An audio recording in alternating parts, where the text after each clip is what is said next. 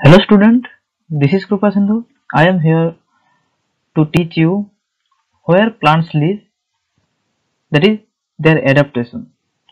In the previous chapter, you have studied about the green plant, how they produce their own food, but now I am here to teach you where they live, what are their habitats, how they live in that environment.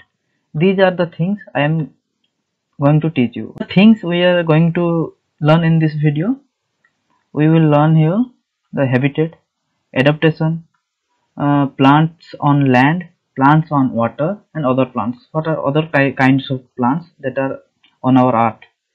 So, plants grow in different places.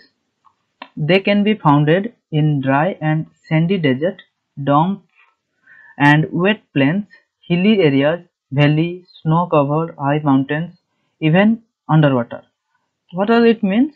It means plants grow in different geographical locations, and it can grow in sandy deserts and wet plains, hilly areas also, means also in the valleys. It can grow anywhere where it will get favorable condition. It will grow.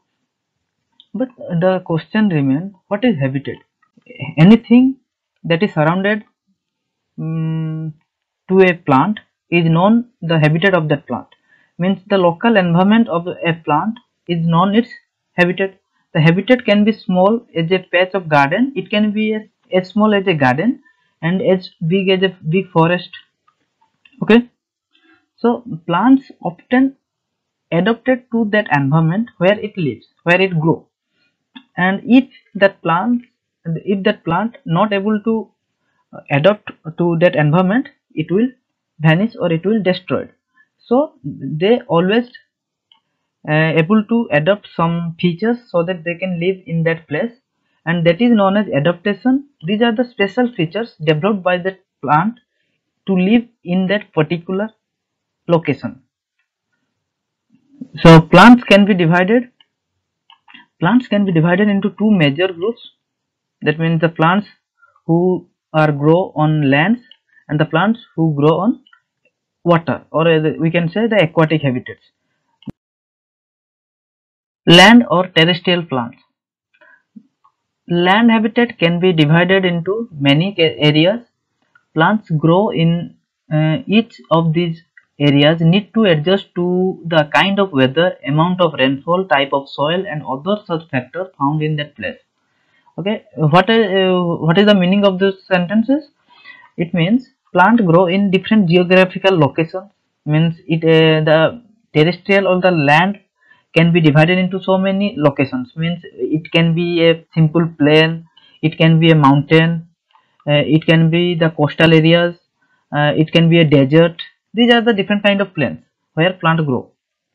Anything that provides the favorable condition, it will help the plant to grow there. So if the plant is getting favorable condition, it will grow there. And let's see what are the favorable conditions and what are the adaptation are being adapted by the plants in plain. Plants growing in flat plain have more space to spread out. Means there are so many space so that plant can spread to more areas, which help that plant to take to receive more sunlight, which ultimately helps them to produce more food. The water vapors that are evaporated from the leaf during daytime also helps to keep the plant cool and the environment also, and this also helps in formation of rain. The type of plants that grow in the plain are mango, banyan, neem, peepal, mulberry, sesrom are some of the plants that grow in the plain, simple plain region. And some of the trees that lose their leaves in autumn season, as the spring approach, they also the new leaves also comes on the branches. Now comes to the next point, that is the plant grows in deserts. As we know, in deserts there are sandy, dry and hot places, and there is also very scarcity of water, and that means there is no rain or very less rain happens in desert, and there are a lot of direction in which sunlight falls on the plant, and all these factors affect the plants in various ways. Means they have to adopt so many things, so otherwise they cannot survive in that desert. So the soil in desert is sandy and unable to hold much water, because if the soil is sandy, that soil cannot able to hold much water, so there is scarcity of water. And strong wind in extreme temperature means during daytimes, all these factor makes the survival tough. Means there are they makes the survival of the plants difficult. However, the plants manage to overcome all the difficulties and grow there. And there are some specialization that they have adopted to live in deserts, and these are the plants are known as succulent.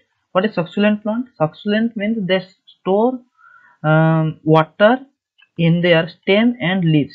If a plant store water and water in their stem and leaves, we can tell that plant as we can mention that plant as succulent. And it has long root system in desert plant, spread and go deep into the ground, because the surface of the desert does not contain more water. So if a plant survive there, then they had to penetrate their roots deep down the sand, so that they can find water out there. And plants have very small seasonal leaves. There are very less amount of water available, so they try to minimize their water loss during daytime. And they converted their leaves into spikes. There's also some seasonal leaf, means small leaves that will grow at the base of the spikes, or sometimes they lack the leaves to reduce the loss of water. They have also some other features. In some plants are leafless and conduct photosynthesis in their green stem. Means in this stem will conduct the photosynthesis because they does not have any leaves, and leaves cover the hair provided shade for the plant, and thus reduce the water loss. There are also spines that discourage the desert animals like camel to eat in those plants, because there is less amount of water in desert, so camel can leave those plants to get the water. But due to this due to this spine, the animal will not eat that plant. And there are also coating wax over the stem and the leaves of that plant. Now comes to the next slide, that is plants in mountains. In mountains, most of the plants are tall and straight. Their cone shaped, means their shape is like a cone. Why this is happening, the shape of the plants like this? Because it will help them in various ways, like it will help to shed the snow that are falls on the plant. And there are also needle shaped leaf, so that there is also less amount of transpiration. And they have very dark colored needle leaf. Means why they adopted the dark color? Because in the mountain region there is less temperature, and if there is less temperature, that the plant have to pursue the photosynthesis, and they need temperature also to survive in that region. And due to dark color, that will absorb the sunlight or heat, and that will help them to keep them warm. And they have the concept to um, keep the branches from breaking, because it will not let the branches to break. In tundra region, there are snow throughout the year on that land, and there are very few plants grown there. That is the plants in heavy rainfall area. If there is heavy rainfall, then there would be evergreen forest means the plant will get the rainwater throughout the year, and that will help them to not to shed their leaves during autumn, and they do not lose their leaves. And the plants like rice, lychee, cashew, pineapple, sugarcane, rubber, cotton, stick, these are all grows in these areas. Now comes the next point, that is the plants along with sea coast. Means along with the along the coastal area there are some plants like coconut that that grow along the coastal area. And why they prefer to grow in coastal region, because in coastal region there is high rainfall and salty water, and these conditions are favorable for the coconut plant to grow there, and their seed are also dispersed by the water so that they can reach to another place where they can grow. There are also some kind of plants that grow in marshy or swampy area, means where we can say that area that does not dry any time of the year. These areas have a clayey soil, means very sticky soil. It is difficult for the plant to grow in such area as air cannot reach the root, and these soil are very much sticky so that air cannot penetrate the soil. So it is very difficult for the plant to get oxygen for the soil root respiration. That's why mangroves, the plant like mangroves, they adopted features for growing out their uh, roots to outside, so to get the oxygen.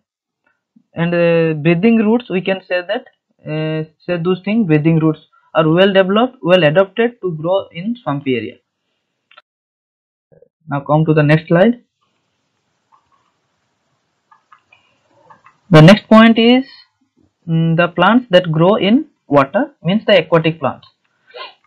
The plants that grow in water have special adaptation too, because as they are growing in water, they have different adaptation from the plants that grow in land or terrestrial region. Aquatic plants can be floating, fixed, or submerged.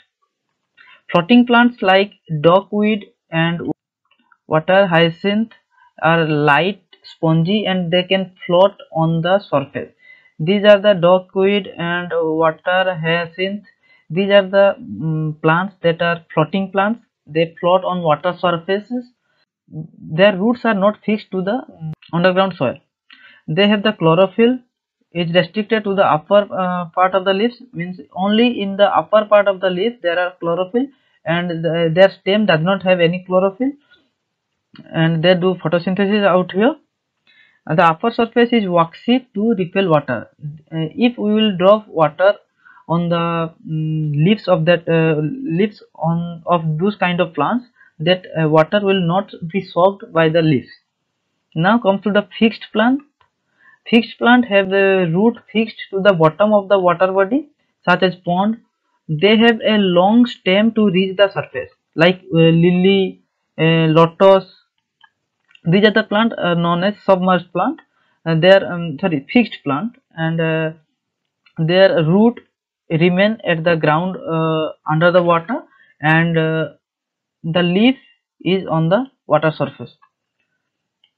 There are also wax coating on the leaves of the those plants. Example of the plants that grow in the water are the lotus, water lily are the examples.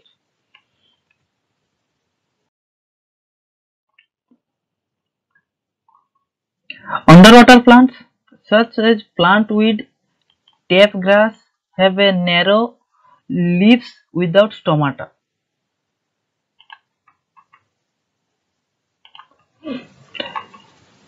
The narrow leaves without stomata,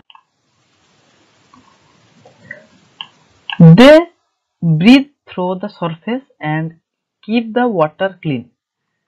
The submerged plants water, nutrients and dissolved gases are absorbed through the leaves directly from the water. Means the gases, and gases means the oxygen and carbon dioxide directly absorbed by the surface of the plant that is touched with the water, and the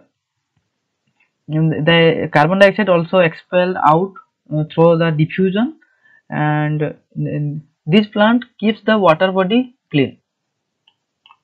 Now comes to the next point, that is non-green plants. As the name suggested, non-green means there is no chlorophyll. They do not have the chlorophyll. The example of this kind of plants is the Indian pine, coral roots plant are some examples, and we can say these are saprophytes, means they dependent on the dead bodies, we can say that, for their nutrition. Now comes to the next point, the carnivorous or the insectivorous plants. The carnivorous plant grow in place with poor soil that does not offer any nutrients. Means there are adaptation for the plant if they need nitrogen as the nutrients in that soil. If there is no nitrogen, so from where that plant will get the nitrogen?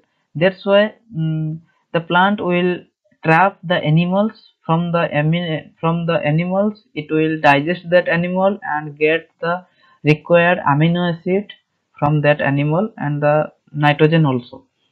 That's why they adapted to become insectivorous or carnivorous.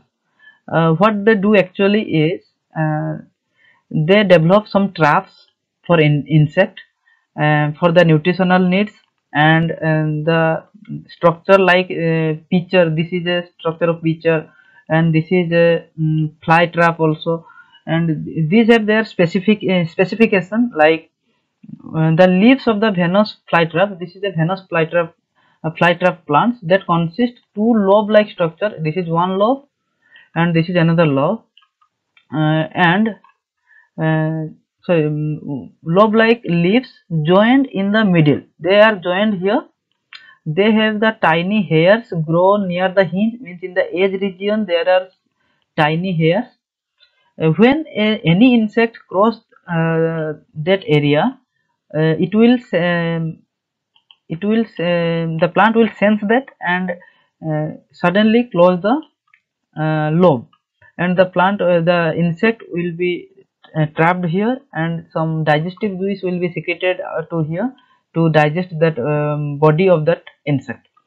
Here also in the pitcher plant, the same mechanism also applied here. The pitcher plant develops some nectar. Means it is a smelling subject, the smelling substance that is attract the insect towards it.